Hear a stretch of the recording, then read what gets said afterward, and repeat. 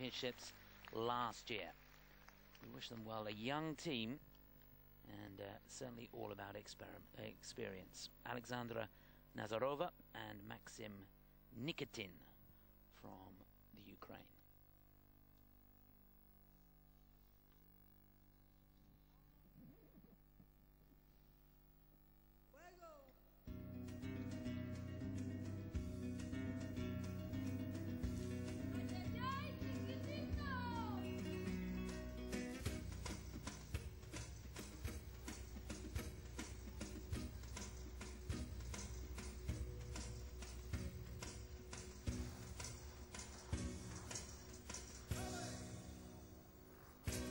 Good edge work, rise and fall on the knee.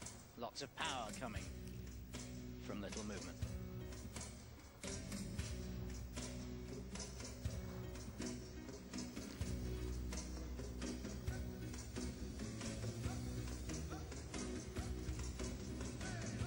Strong on the diagonal.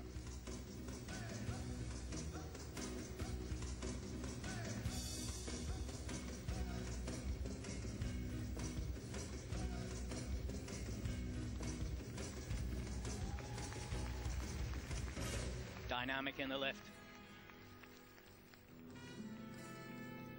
How many stop points can you get in 6 seconds? Not many more than that.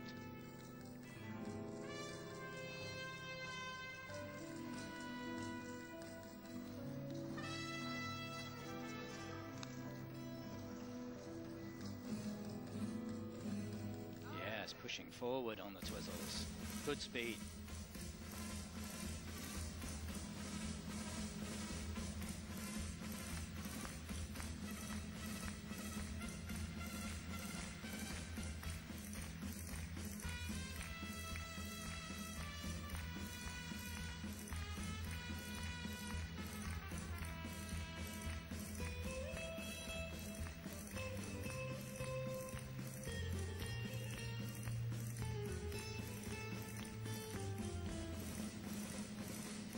Not free and comfortable on the passo. It was okay.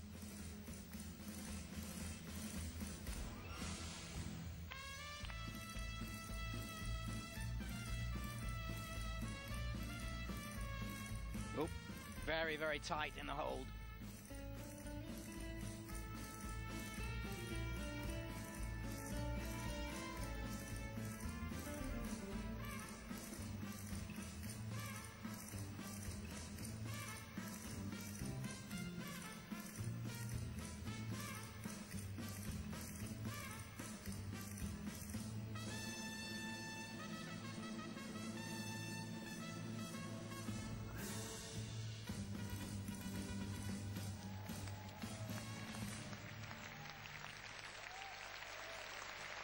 Well, a little nervy in places and perhaps a little rough around the edges, but they made it through. That's Alexandra and Maxim, remember, competing in their first European Championships. So very, very well done to them, and perhaps a team for the future. Yes, they attacked it, and certainly the power they've got and the edge work was demonstrated by the first half of the routine. Much more for them. It suits them to have the open skating again. It's kind of, they're trained by Alexander and Oleg there, and it's the Russian way. They love to be more open, they love to be faster. You constrain them into a traditional dance hold and put them into that compulsory dance area, and it is not as comfortable. You're driving and you have to work with your partner. There's an empathy, it's a softness, and he was driving to keep it going, and that can show as tension, and it did a little bit in that section, but they couldn't have given it any more than they got, than they did, and lots of speed. The twizzles were good. Here is right at the opening, the side-by-side step sequence, not allowed to touch. You see, it's the rise and fall on the knee which keeps the power going. You could skate round all day on one foot without putting the other down, if your muscles would stand up to it, just by rising up and down on the knee. Couldn't you, Chris? Well, you'd have to use your edges as well. Well, you won't go anywhere if you went up and down your knee. That's what I mean. You kind of shake from one side to the other. There's that lift. Very daring. whistles.